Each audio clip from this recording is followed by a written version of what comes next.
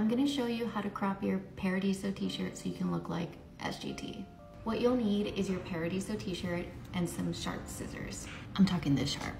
Pro tip, you'll want to put on the bottoms that you're most likely gonna wear with your Paradiso shirt to measure the length you wanna cut. Next, put your shirt on.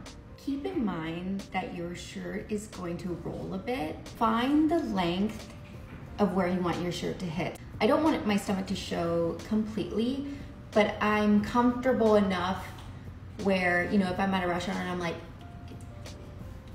and it like shows a little bit, that's fine. So I have my Sharpie, forgot to say that. Get a pen, marker, pencil, whatever.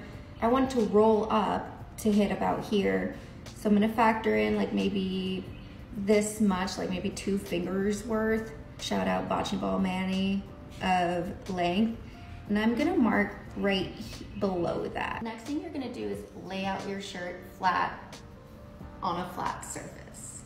This is the most nerve-wracking part, but you just wanna make sure everything is lined up and is nice and smooth. The next thing I'll do is just kind of draw an imaginary line / crease. You could use a ruler or a tape measure, but I'm just gonna do that.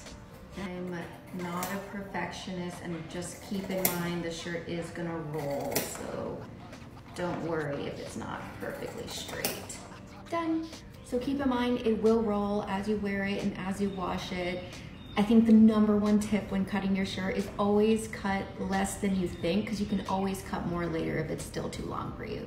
So yay, happy Paradiso.